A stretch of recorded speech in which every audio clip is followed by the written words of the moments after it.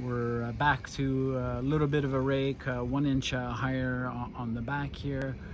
I think that's a best case scenario. That's going to put the least amount of pressure on the truck and the suspension component. So what's up YouTube, welcome back to the channel. My name is Paul.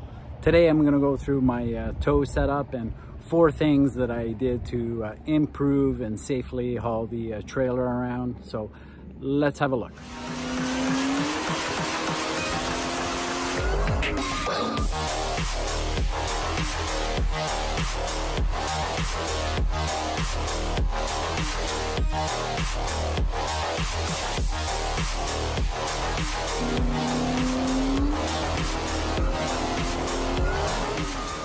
As you guys know, we picked up a Ram 1500 aka Vader and a Proline 24-foot race trailer.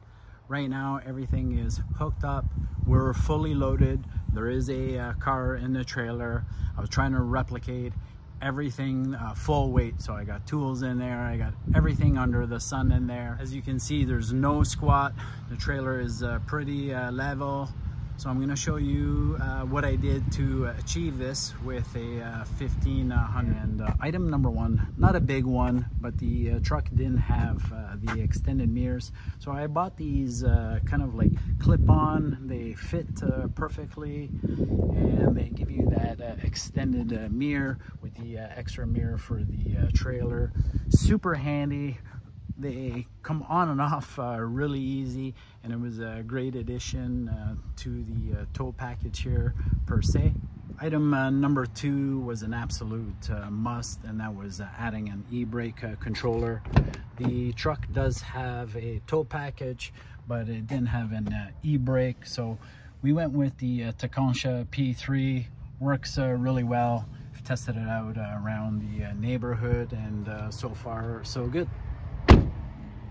Item number 3, I picked up a used but in great shape weight distribution, anti-sway control hitch. It's the E2 hitch system. I literally just finished setting it up today, so I don't have any experience to share with you guys, but looking forward to it. From the measurements that I took, I can tell you that it did transfer some weight back onto the front of the vehicle. So I hope it works as well as everyone says it does, and yeah, looking forward to trying it. And the last item that probably has made the biggest difference was adding in the airbags.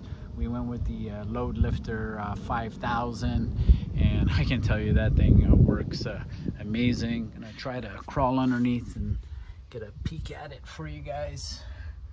There's the driver's side setup. Obviously the Rams are known to be soft in the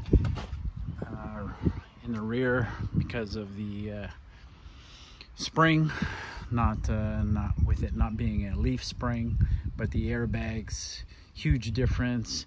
It comes out to a single Schrader valve right here, as you can see, and I currently have 80 pounds in the back there. So with the 80 pounds, you guys can see the trailer's pretty level. That was my goal, and the truck is in its natural stance. When we got it, it was slightly lifted, and so I took all its measurements, and I wanted to replicate those measurements once we were loaded. So we're back to a little bit of a rake, 1 inch higher on the back here. I think that's a best case scenario. That's going to put the least amount of pressure on the truck and the suspension component. So looking forward to a long haul and seeing how everything works together.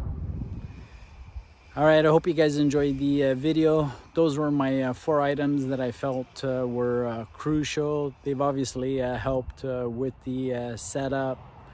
Other than that, you guys know what to do. Give the video a like, drop in a comment, smash the subscribe button. We appreciate you watching all our videos, coming to our live streams, and we'll see you again here on Paul the Fox.